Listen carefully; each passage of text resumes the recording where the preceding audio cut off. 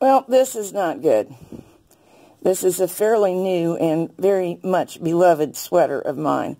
And as you can see, it's very bulky. Here's the yarn I used. So this is a good opportunity to show you how to fix a thing like this when it occurs in your knitting.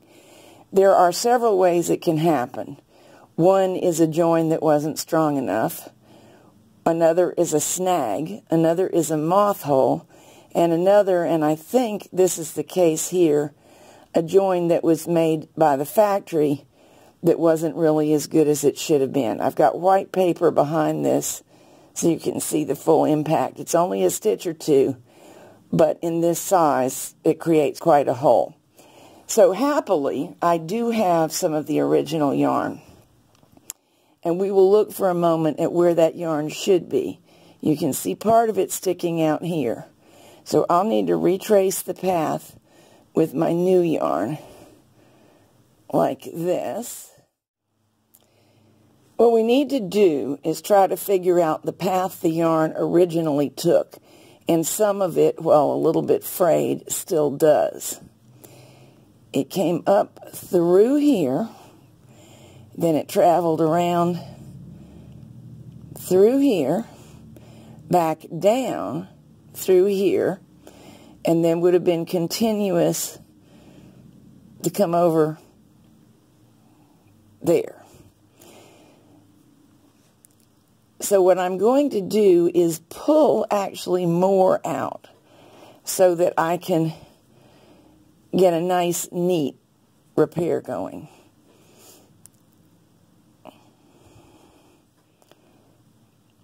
And once you do that, you may be in a panic that it will run. It's not going to do it just sitting here, but I certainly don't want to pick up the piece, let its own weight pull against it, and that could cause running. Okay, I'm not going to trim off those ends because I'm going to sew them later to make sure everything's secure. It's taken me a minute to decide where to start from. It can be a little bit confusing. I think I'm going to do what you see me doing here, then reproduce this stitch represented by the blue strand, because if you notice, only half of that stitch is in position. So I think that's where our trouble starts. I'm leaving a yarn tail to work with later. Now, do you see how each stitch goes like that, making a chain of stitches up the work? We have half of the blue chain,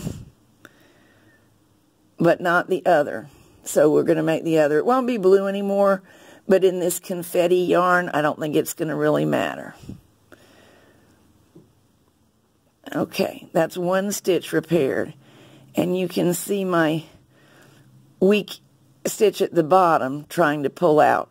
So I'll need to be a little bit mindful of that. And the stitch that should be here, looping into these two strands, is totally missing. So now I'm going to reproduce that. And I have nothing to tuck it into at the bottom because we're missing another stitch. So I'm just going to make the loop and leave it loose enough to attach to later. Now I have here approximately what I had up here before, detached loops. This is weak and flimsy right here, though it's present.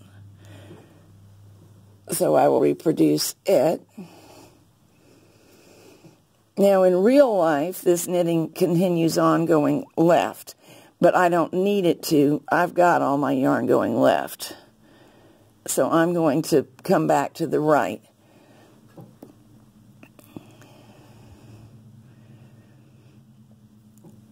This loop is not properly secured.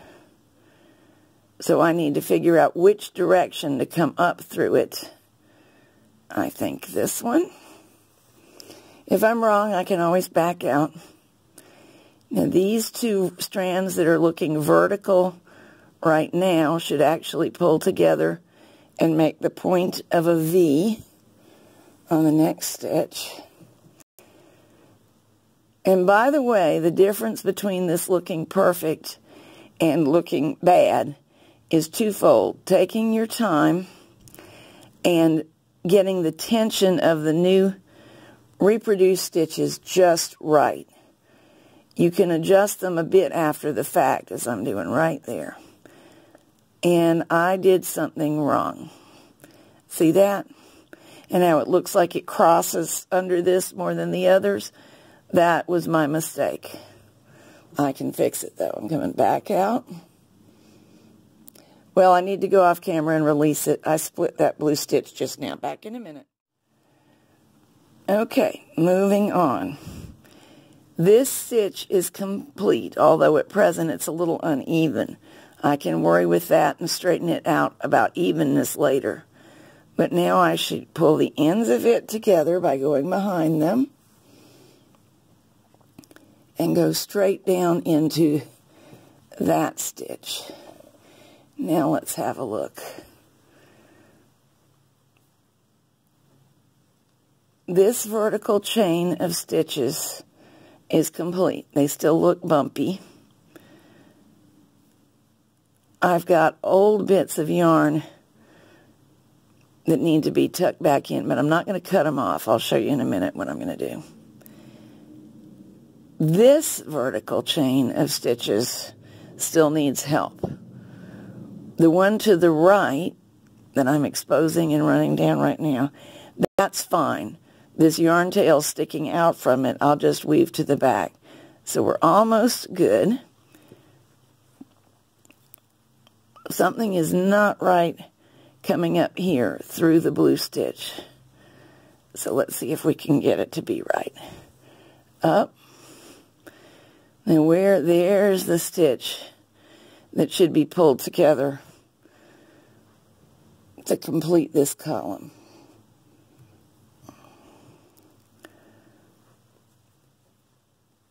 And down.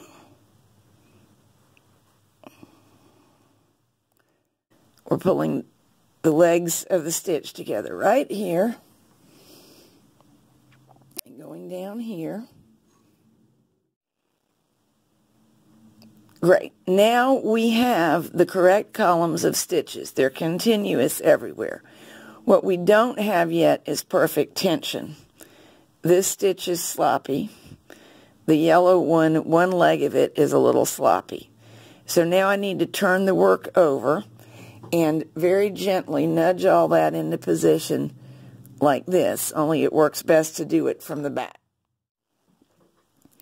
Here's a loose end, so of course it's going to need a little snugging up. Then you go back and forth. What else does? This one sure does. Plus, the plies are tending to separate. So I need to tease it in with fingertips or the needle. Looking better for the yellow. Where my thumb is tapping, that could use some attention. So I'm putting my index finger in so I'll be able to see it from back here. And here is why that's loose. So at this point, I'm going to do some securing by tying these together. Okay, I kept playing around with it, and now it all looks pretty good to me. But wait till you see the other side. Not good yet. It's not the end of the world, though. First of all, we're going to have a few bumps on the other side the way I've done this. Because I've got a few places where stitches are duplicated to reinforce the fabric. Plus, we have all these ends, which should be secured and woven in.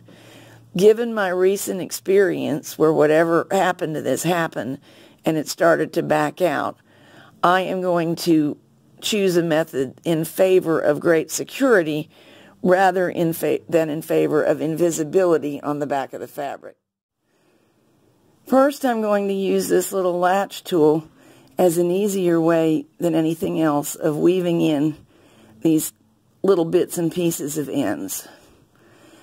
And to avoid it being unduly bumpy on the front at least, I'm splitting stitches because this is such a bulky yarn and pulling through part of a stitch. So I'll do something similar with all the yarn tails. Also doing this means that I won't get the wrong color popping out in a stitch that already has an identifying color. Trying to minimize that. So I'll do this to all the yarn tails. Alright, all woven in. It looks quite a lot better. Not perfect yet. And I don't want to cut any of this yet, because what I'm going to do is take a needle and thread in royal blue, which seems to me to be a dominant color, and stitch these bits down, like in a darning sort of a fashion. I tied a good size knot, and now I'm going to push the needle again through it, otherwise it'll just pull through the knitting. I'm not sure if anybody else does this at all. It's not really traditional. I was a professional seamstress before I became a skilled knitter. And so this is something that just occurred to me. If you think that it's a sin and a shame, don't do it. But I think that I care about the security of this garment and its longevity more than if it has a non-traditional method involved.